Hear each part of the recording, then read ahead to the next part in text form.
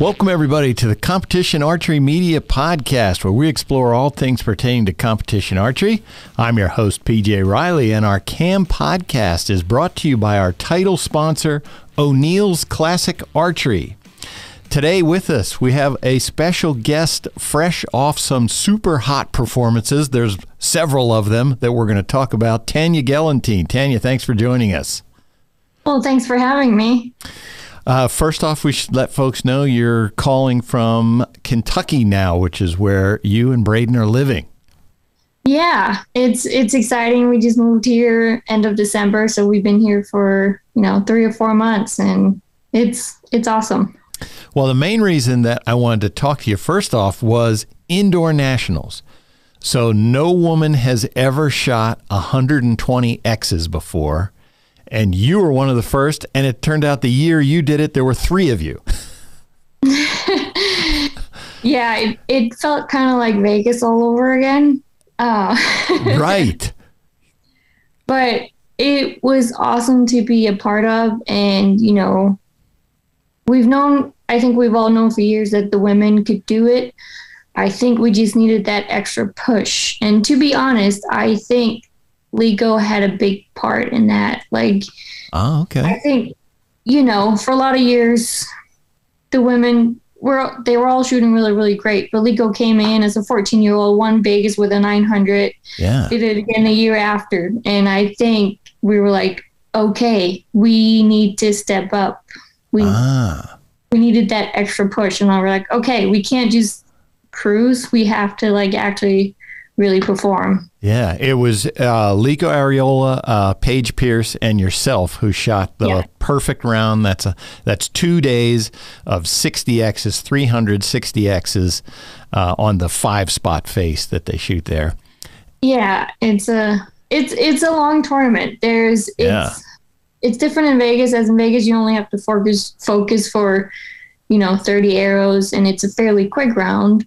Right. Takes an hour and a half, but this NFA indoor one, it's 60 arrows and it's 5 arrows at a time. So you really have to stay very focused. Right. How long does that round take? 3 to 4 hours, depending on. 3 to 4. Wow.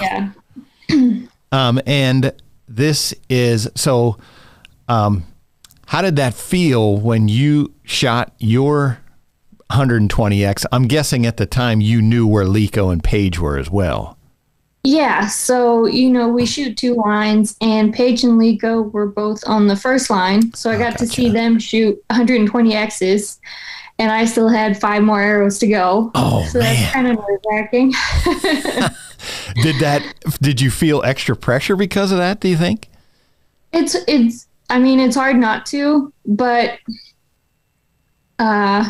you still know that you're capable of it. You've already shot 115 arrows in the middle, so you just have to shoot 5 more. Right. And I had Paige standing behind me. She had just shot hers, and she was kind enough to stand behind me. And every time I shot an arrow, she'd be like, yep, just, 4 more, 3 more.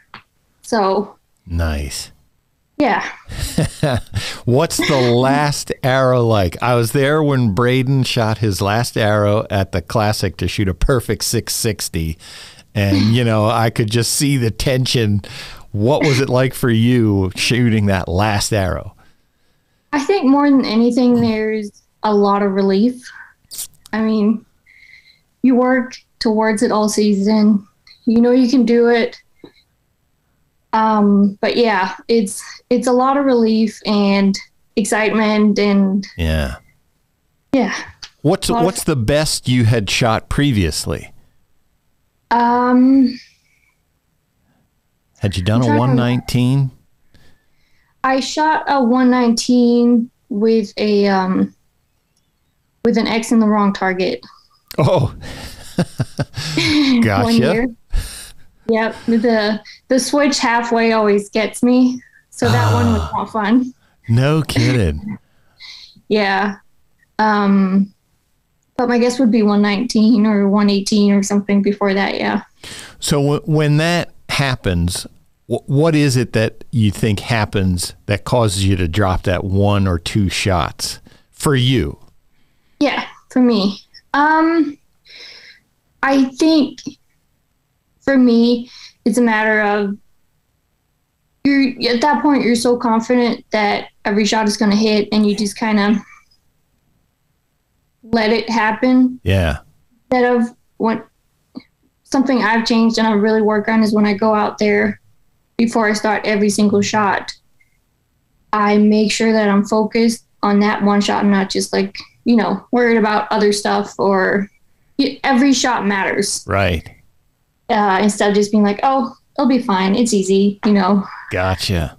Yeah. So it's just, for me, about staying focused on every single arrow and keeping that throughout all 5. So in the past, I would just shoot 5 arrows and I would go out there and I'd probably rush them a little bit more than I should. Right. And now I try, even though I could shoot 5 arrows really quick, I go out there, I shoot 1 or 2, I stand there for, 10, 15 seconds, catch my breath, and then I shoot a couple more and try to take it slow. Yeah, because you get like 4 minutes to shoot your 5 arrows? Something crazy. It's a lot of time. Yeah. But I mean, sometimes when you are in that pressure situation and it's your last 5 arrows for 120, it's nice to have that time, because sometimes in between arrows you have a 20 seconds extra to catch your breath and maybe make your heart rate go down a little bit. Right. So now so it would be you, Paige, and Lico are the only 3 women who ever shot a 900 in Vegas and a 120X in NFAA, Indoor Nationals. For you, which one's harder? Which one means more to you? I'm sure they're both special, but in your perception, how do you take those both in? For some reason, I find Vegas a lot harder. I don't know if it's because it's over 3 days or it's just the mentality of Vegas. Right. But Vegas just gets me. It's hard. As soon as you start that first day, I don't relax until the last arrow has been shot. No kidding. Yeah. That's a lot of pressure down there on that floor. Yes, it is. Okay, so NFA Indoor Nationals, so you go into the shoot down now, or shoot off, excuse me, between the 3 of you. How did that feel going in? I've heard so many people say for the Vegas shoot off, by the time you get to that, the hard part's over. This is just for fun. But then this is where the money comes in. It is. And weirdly enough, you're not worried about the money at all when you're out there. It never even crosses my mind until we're actually done shooting. Okay. It's weird, but for me, that's not why I'm out there. I'm out there because I love shooting, and the prize money is just, an extra bonus. Right. Yeah, but I mean, I am definitely a lot more nervous shooting the qualification, and when you actually get out there, you're like, whoa, okay, I did it. I can relax. I mean, I still have to shoot good and perform, but yeah. When it's the 3 of us, me, Lico, and Paige, you already made the podium. Right. So that's cool. So now when you shot your 900 in Vegas, you were the only one, correct? You didn't have to go to a shoot off? There was no shoot off. No, it was just me. Okay. Yeah. So how was that different being in this shoot off at Indoor Nationals? I mean, you've been in shoot offs before, but I don't know how this one feels compared to others. It's a lot different when, if you shoot 90 arrows really, really good, you're going to win, because, I don't know, there's a lot more time to be nervous when it's that many arrows and it's over a weekend like in Vegas. And I remember that first year I shot the 900, I was incredibly nervous. And I think I let down like 3 times. And on your last end? On my last end. Oh, the whole way through the last day. No kidding. It was horrible. And my normal shot routine is probably like 7 to 10 seconds. Okay. Here, I was probably holding for like 20. Like, so it was. Oh, wow. Yeah. I've improved over the years, so it doesn't get that bad anymore. But Yeah. Well, so in this space of time then, the week after you won nationals, then you went to the ASA where you shoot in the women's known 50 and took second there, and then went and shot second at Arizona Cup. So 3 totally different tournaments back to back to back. How do you juggle that? I mean, we're talking about an indoor round, 18-meter indoor round, 3D, which is all over the place out to 50 yards, and then 50 meters. It's definitely tricky when they're that close to each other because you have barely 2 days to get ready and go to the next one. And it's a whole new thing. And usually when you have to switch formats, for me at least, it takes a couple of days for the brain to realize that you have to aim at something else. You have to do different stuff to, get to where you want to. And I don't know. I mean, you kind of figure out ways to speed up certain processes. And what we're going to do for at least this year that we haven't been able to do the other years is we're going to have one bow set up for 3D, and we're not going to touch it. So whenever we go to a 3D tournament, we'll take out that bow, and the target bow we can leave untouched. So everything's just, you can just grab it and shoot. Gotcha. Yeah. What are you shooting the same, not the same bow, but is it the same model for each one? I think you shoot the 38. Yeah, I shoot the 38 for both. Same setup and everything, just 23s for 3D and the Revelations for target or, redding and all that stuff. Right. Yeah. Okay, so you got 3 different disciplines there. Which one do you like the best? Which one do you like the best? I will always be a target person. Okay. Yeah. For me, there's just something about, I don't know if you tried it, but sometimes when you shoot and you get in the zone and every shot just feels amazing. Yeah. It's so much easier to get to that point when you shoot target because you shoot so many more arrows. Gotcha. Yeah, I can tell you, I never get into a flow where every shot feels amazing. That does not happen to me. That's another issue. But yeah, I know what you mean. I mean, because you're shooting. I like that. And I like being able to see all my mistakes and trying to fix them and just know that, if I make a good shot, it hits the middle and not. It's a little frustrating sometimes shooting 3D and you're like, wow, that was such a good shot. And somebody's like, ooh, 8. Oh, yeah. Those lines, I mean, you can look at them forever and, then you take your aim, and because there's not that nice big yellow or white dot, whatever. Exactly. I've found it, I'm like, oh, that was perfect. And then you go up, whoa, that wasn't anywhere close to where I thought I was. Exactly. And I mean, I know it's just a matter of me getting to know the animals a lot better. I've been shooting ASAs on and off for a couple years, but I never felt like I had enough time to really get involved in it. So I'm hoping this year will, be a lot more. Sure. Figuring out where to aim and stuff. Are you in the camp of women who are hoping for a women's known pro? Absolutely. I mean, ever since I started shooting ASAs, I've been hoping that there would be a known class or a known pro. Right.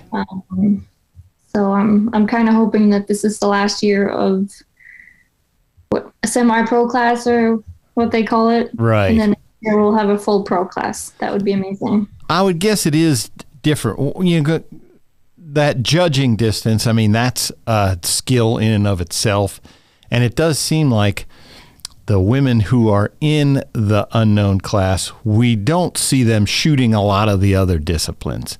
Indoor, a lot of them shoot that, but not the 50-meter stuff. Whereas for the known classes, that's kind of where we see you, Paige, and even some of the guys, Steve Anderson, Braden, where if you're shooting multiple games of archery, it seems like the known is a more natural fit. I think for sure it's easier for us target shooters to switch over to a known class. We're already spending so much time shooting all these other target events. Right. And trying to fit in judging on the side of that can be hard. So it's way easier to just be like, all right, well, I already know what distance it is. I already know I can shoot my bow. So I'm just going to go do that. And I think a lot of the unknown shooters, they would just rather, spend their time judging. Yeah. And I mean, I've seen them all shoot. They can shoot a bow really, for really sure. well. Yeah. So maybe we should just be happy that they don't show up to all of it. I mean, that's a whole science. I like both games because the strategy involved with that unknown game, I just find that fascinating. And that some of them can go up there, Cara Kelly, Sharon Wallace, Emily McCarthy, and say, oh, yeah, that's 42 yards, where I'm sitting there, it's somewhere between 35 and 45, That's how I feel, and it amazes me every time. And sometimes I practice with Emily at ASAs, and there's one ASA where we were out in the range, and we're just, judging for fun for me. And we go up to one, and Emily's like, so how far do you think it is? I'm like, okay, look at it. I'm like, that looks really far. And I'm like, I think it's 45. She goes, it's 35. I'm like, okay, I'm not judging. 10 yards. I've done that. Yeah. Bit off by that much. Yeah. Well, shifting gears a little bit, as I mentioned it at the beginning when we started talking, I don't know your background story. You come from Denmark. I don't know about archery in Denmark, other than it seems to produce a lot of really good archers. So tell me how you got started in archery and what that scene is like in Denmark. Yeah, well, I started when I was 13. So I started a little late compared to everybody else. And I think when I was around... Yeah, I mean, does your family do that, or how do you get to it? Well, so when I was around 13, we had this school event where we were trying to live like people like way, way back in the day who had to hunt for food and stuff. Yeah. And they gave us this, bear bow, like handmade and everything. Nice. And we shot them like, this is pretty cool. So I found a local club and I shot there for a while. And then one summer, this changed everything for me. One summer, I went for like an archery camp, and Martin Danspo was there. Okay. And he did like this whole presentation on how it was to be on the national team and was telling stories. And from that day on, I was like, this is amazing. I want to do that. So the next 2 months, because it was the summer vacation. Yeah. My parents dropped me off at the range in the morning, and on the way home from work, they would pick me up again. So I had to shot for like 6 or 8 hours. No kidding. And by the end of those 2 months, I made it on my first national team trip. And no kid. How old are you at this point? 15, I believe. 15. And you're shooting a full open compound setup for this? No, by then I was shooting, compound, yeah. Okay, yeah. Wow. So it was... So you made the national team as a senior, or as that 15 would be a cadet? Or I don't know. Your structure may be different over there, actually. It's the same because we follow the World Archery. Oh, right. Okay. Yeah, but I can't remember cadet or because it's changed throughout the years, so it's not the same it was back then. And I don't remember, but yeah, it was like a junior trip of some sort, and gotcha. It was awesome. Yeah. And then I actually what? Yep. I was going to say, is archery a big thing in Denmark? Is it a? It is a very, very small sport. I think there are around 3,000 archers in all of Denmark. Yeah. But it's a pretty small sport. Not very many people know about it. We have, a few hunters too, but it's not big. So you kind of have to look for it to find it. Gotcha. So you can walk down the street and people aren't saying, there goes Tanja Gellenthien. No. No paparazzi following you, those kind of things. So that would have been, I'm guessing that was like a World Archery style 50-meter tournament, or? Yeah, it was. It was, we have these events we call European Junior Cups. Okay. That are just like a World Archery event, and it's like a week-long event, and yeah, it was cool. I think we took first in team or something. Gotcha. Yeah. Yeah. Did you ever get into field? I know field archery is fairly big in Europe. Yeah, not in Denmark though. Oh, it isn't. Okay. No. For some reason we don't have that over there. It's such a small sport that we have mostly target and some 3D shoots too. So there isn't much.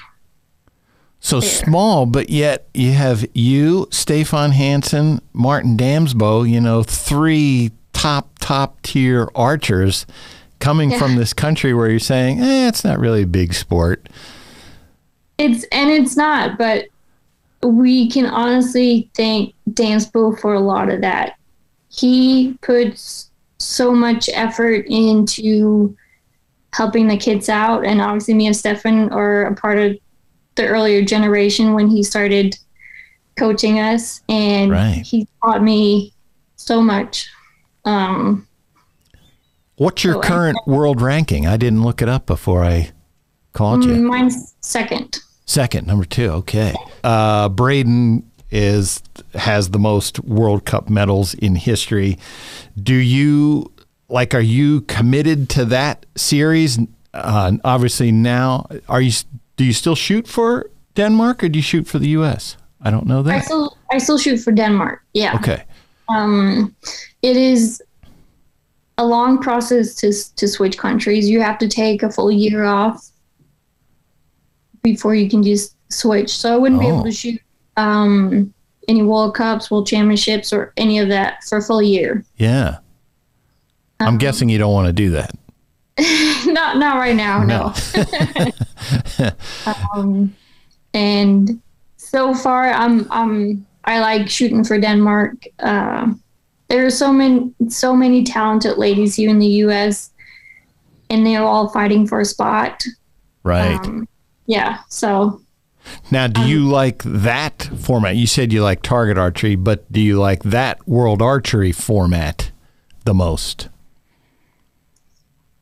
I think so. It's just it's what I've always known, and it's what's most normal for me to shoot, and what it kind of feels like home. Yeah. Yeah. Gotcha. At what point do you meet Braden Gellenthien? I should ask that. Yeah. So I meet Braden. We actually met in Cincinnati for indoor nationals in 2017. 17, okay. Yeah. We'd met at other events throughout the years, but had never really talked or anything. Right. And he's known Damsbo since they were 16, so they've been friends forever. Sure. But it wasn't until 2017 that we started talking. Gotcha. So, yeah. And now I'm looking at the wall behind you, and it's pretty bare, but is there some place where there are just piles and piles of World Archery medals somewhere in your house? We actually left them all at his parents' house. Oh, you did? Yeah. Mom and Dad, they probably think of how many people they have come over, and this is our son and daughter-in-law. Yeah, that makes sense. I can get that. Yeah. They have a bigger house than us right now, so. So what's it like for you now? There's the two of you, the Gellenthiens. I mean, people refer to you as one of the archery power couples. What's that experience like for you? I mean, it's honestly awesome being able to travel and do this with your husband. Yeah. Like everything that I experience, I get to share with him. Right. Everything cool. Like my best, like when I won internationals, he was right there. Right. It's very, very awesome. And I've learned a lot from him throughout the years. Because, he obviously had a whole career before I even started doing archery. So right.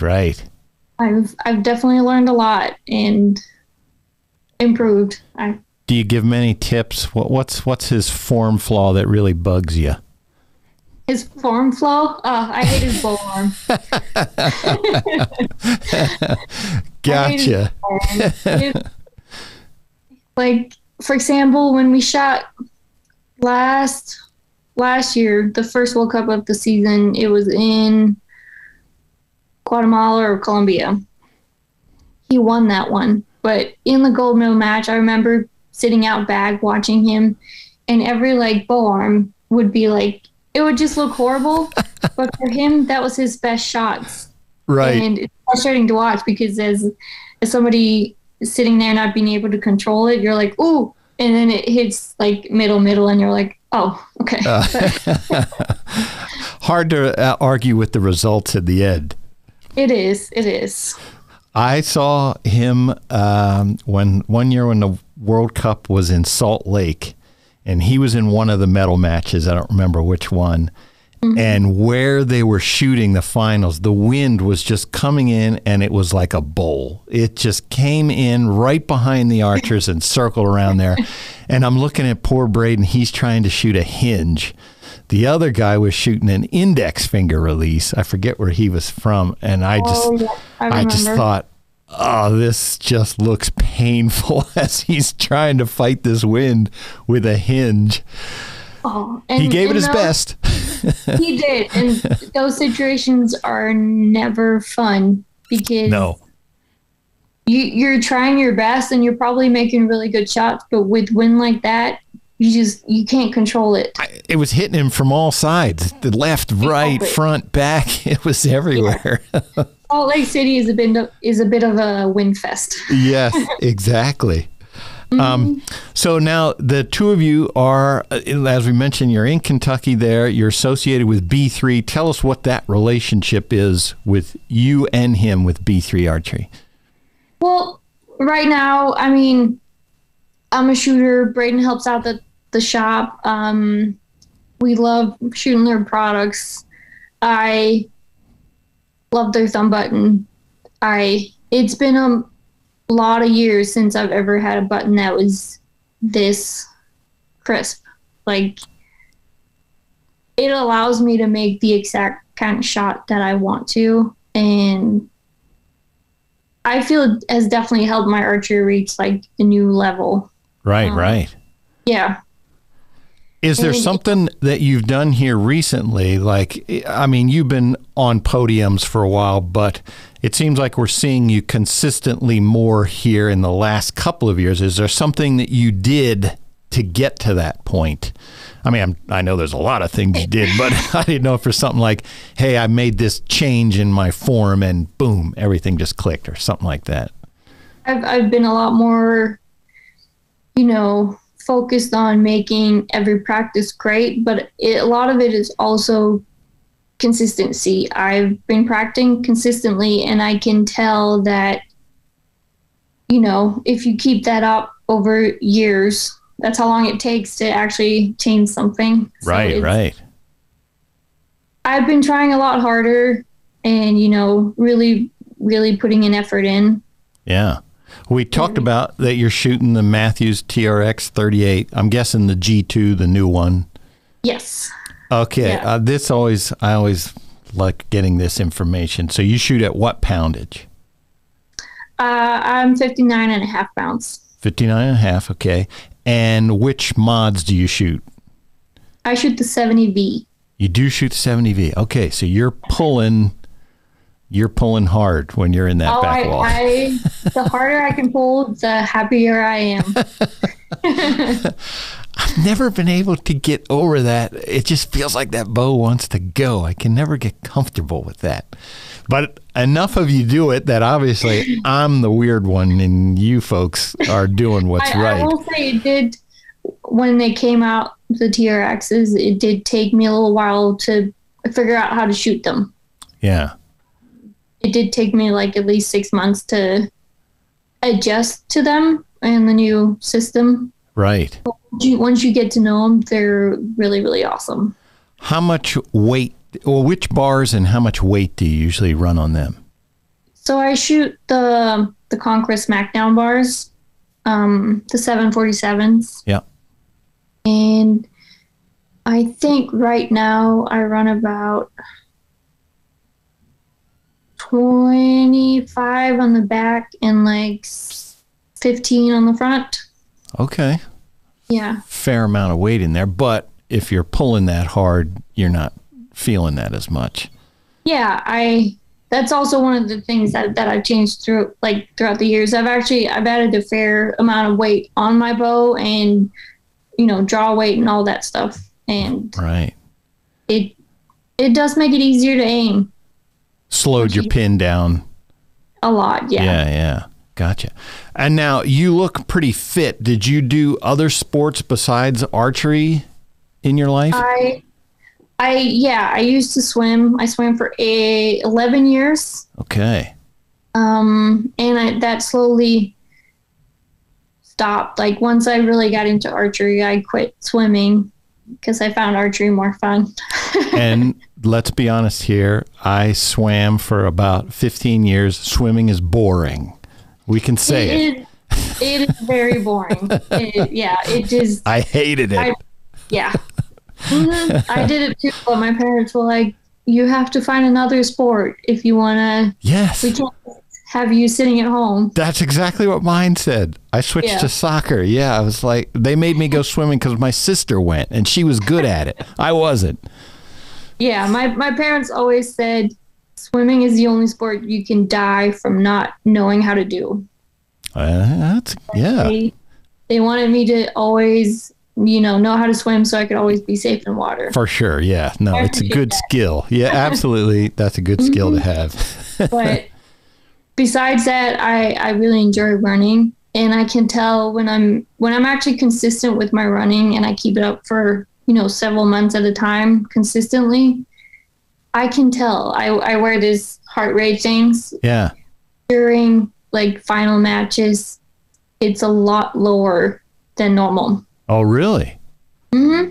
How about that? And that it helps out so much, because if your whole body isn't like crazy shaking because your heart rate is going nuts, it's all easier to control your bow and control your shot and your thoughts and all that. Gotcha. Huh. Running to get to... All right. I'd never heard anybody mention that before. So when you're not doing archery, what do you do? What do you like to do? Well, like I said, I do enjoy running. Now that we're here in Kentucky, there's so many places to go hiking.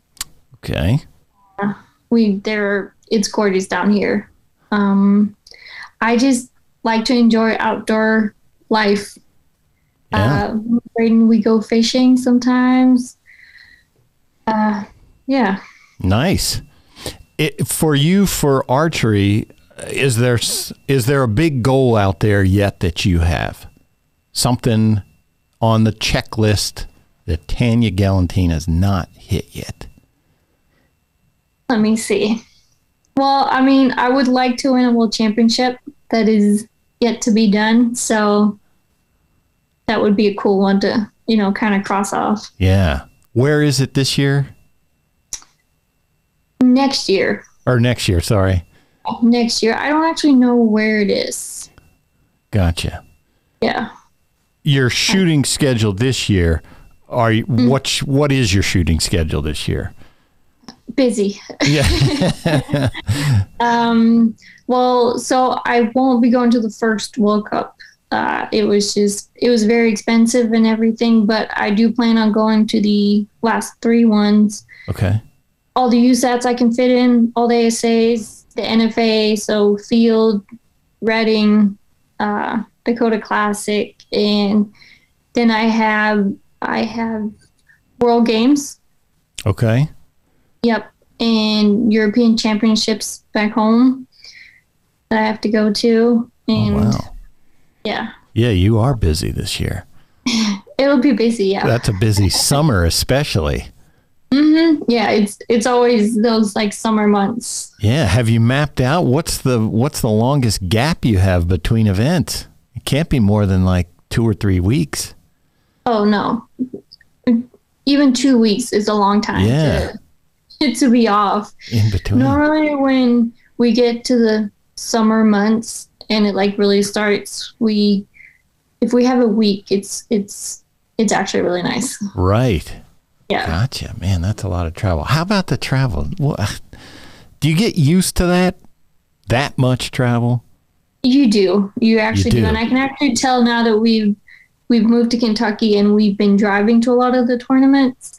We flew to Phoenix here 2 days ago. Right. For the USAT, and I hated it.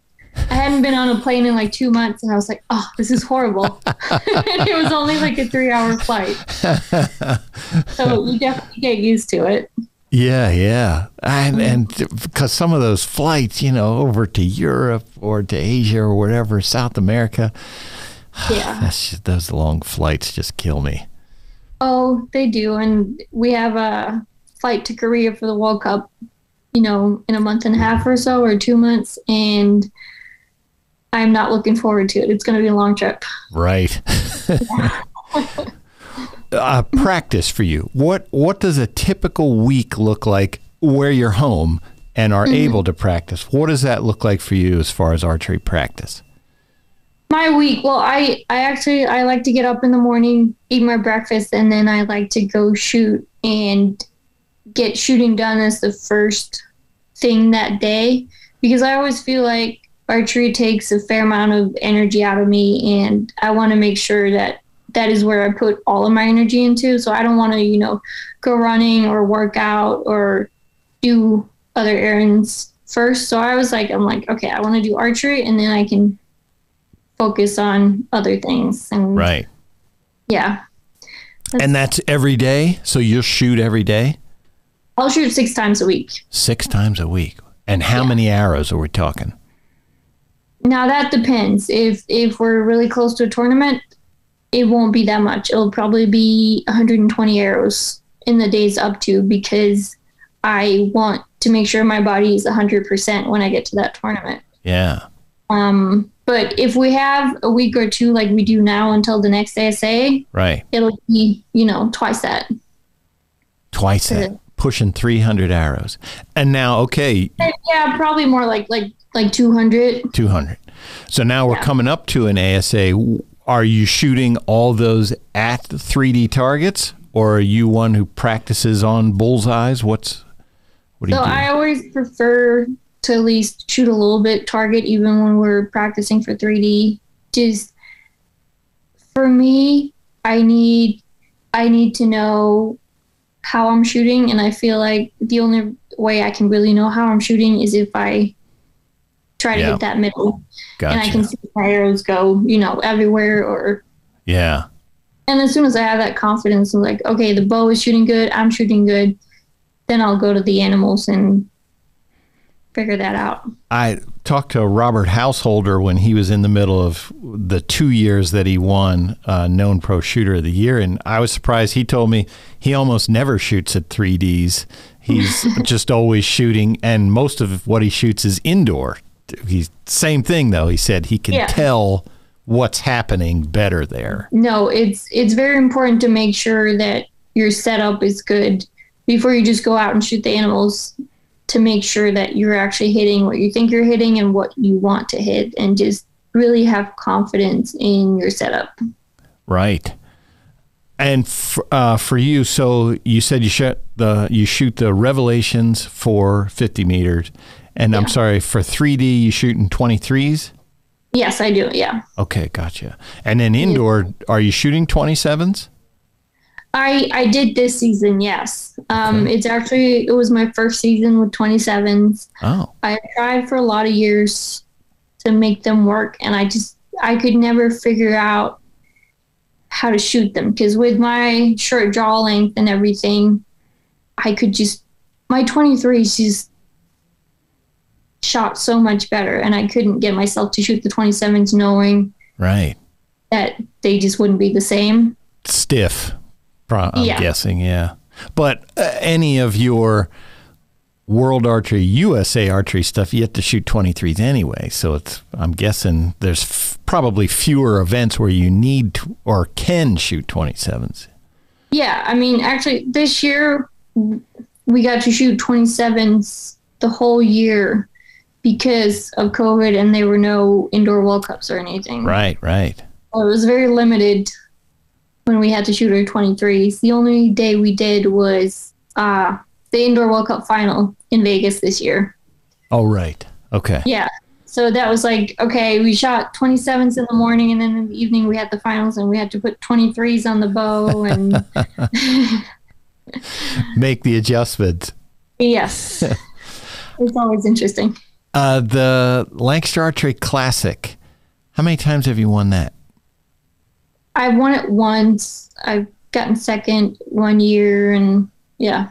Gotcha. I was just thinking of that. I didn't know the answer to that. And you have two Vegas. One Vegas win. I got second this year.